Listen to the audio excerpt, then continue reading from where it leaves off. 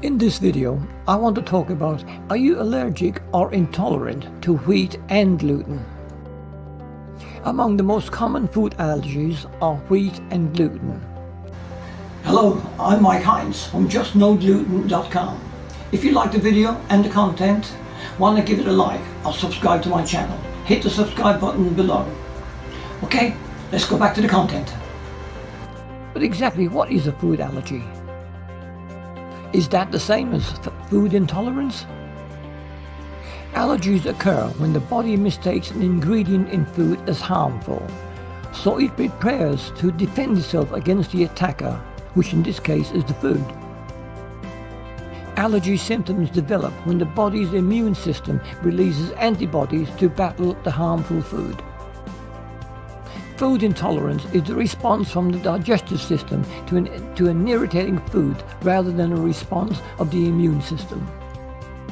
The digestive system cannot properly digest or break down the food, thus creating an intolerance. Wheat allergy symptoms can include skin rashes or hives, nausea, stomach pain, diarrhea, itchy skin, eczema, joint and muscle aches and pains, shortness of breath, chest pain, swelling of the airways, and anaphylaxis. Symptoms of wheat intolerance may include stomach pain, nausea, cramps, bloating, gas, vomiting, heartburn, diarrhea, headaches, irritability, and an unexplained runny nose or itchy eyes. The symptoms of the gluten allergy include upper respiratory tract problems, fatigue and chronic fatigue syndrome, mouth ulcers, anemia, osteoporosis, weight loss, short stature in children, diarrhea, constipation, bloating and other digestive tract problems, also depression, autism and attention problems, skin problems and irritability. The symptoms of gluten intolerance include weight loss or even weight gain, nutritional deficiencies, bloating, pain, gas, constipation, diarrhea, aching joints, depression, eczema, headaches, fatigue, irritability and behavioral changes, cramps, tingling and numbness, and slow infant and child growth. Other than the severity of the symptoms, the differences between allergies and intolerances are that an allergy can be triggered even when a tiny amount of the offending food is eaten. On the other hand, food intolerance is related to the amount of food consumed. A small amount may not cause any disturbance, but eating a large portion or eating the food frequently may produce the symptoms. Then what about celiac disease? Celiac disease is very similar to gluten intolerance, but the outcome is more severe. With celiac disease, the inner linings of the small intestine has an allergic reaction to the gluten that is present in the wheat and other grains, such as rye. This reaction causes the small intestine to become inflamed and reduces absorption of the nutrients that pass through the small intestine from the food. One of the main symptoms of celiac disease is gastrointestinal problems that include bloating, gas, cramps, diarrhea, and fatty stools. Eventual signs of malnourishment will appear as a result of nutrients not being properly absorbed by the small intestine. Some people with celiac disease can tolerate small amounts of gluten, but others will experience severe symptoms within just a few minutes of eating an offending food. Treatment for wheat and gluten allergy or intolerance and celiac disease all involve removing wheat and gluten from your diet. So, avoidance of wheat, rye, barley and oats is totally necessary. So all foods that contain those ingredients must also be avoided. Avoid processed foods and beer, and do be careful with vitamins and supplements that contain gluten as well. Wheat and gluten. What is actually the difference? Some people suffer from allergies and intolerances to wheat and gluten. These allergies and intolerances can cause symptoms that are fairly mild to life-threatening. But what is the difference between wheat and gluten? It seems that sometimes the words are almost used interchangeably in ingredient lists and conversations about what ails us, but there is in fact a difference. Wheat is a grain, and I assume we all know that.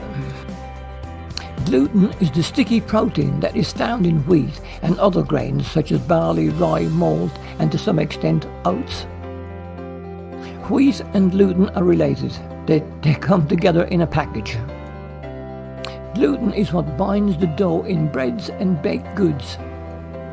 So, if wheat and gluten are not the same thing, but are so closely related, is it possible to have an allergy or an intolerance to one and not the other? Well, if you're allergic to gluten, you need to stay away from wheat, since wheat contains gluten.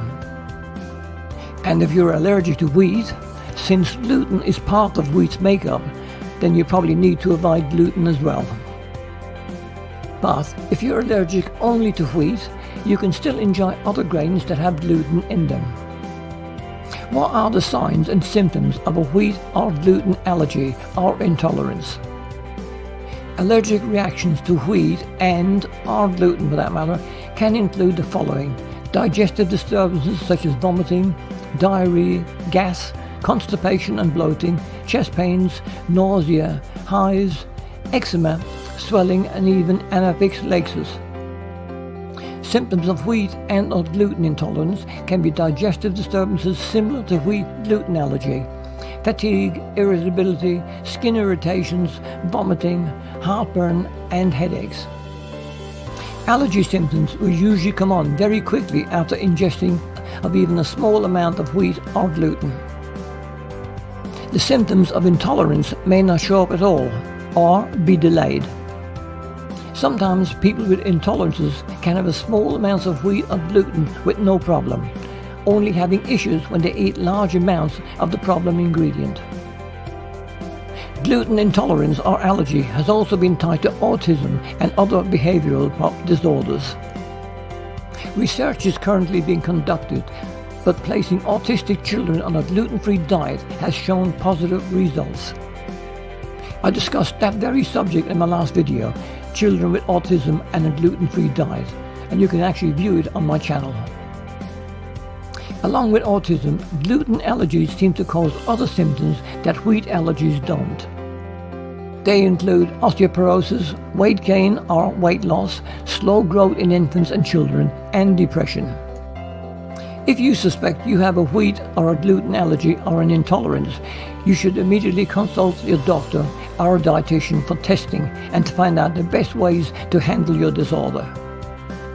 While there's no way to cure an allergy or an intolerance for wheat, gluten or any other type of food, you can control the symptoms by avoiding foods and ingredients that cause your discomfort. I do hope you enjoyed the video and you found the content informative. If so, why not subscribe to my channel? Hit the subscribe button below. Thanks for watching, and I'll see you in my next video. Bye bye for now.